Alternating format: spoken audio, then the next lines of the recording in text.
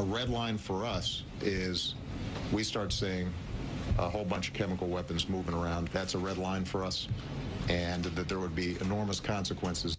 Here's a man who had the audacity to go, it's a line of death. You cross it, you die. Okay? You cross this line, you die. Okay? You cross this line, you die. This line, you die. Okay, you knock on my door, I'm not coming out. Nah. Where do you want to start? Because I'd love to take a look at following the red line, sir. Following the red line. Okay. You can see a man behave this tendency of red lines all the time, right? Red lines. He's always talking to me about red lines.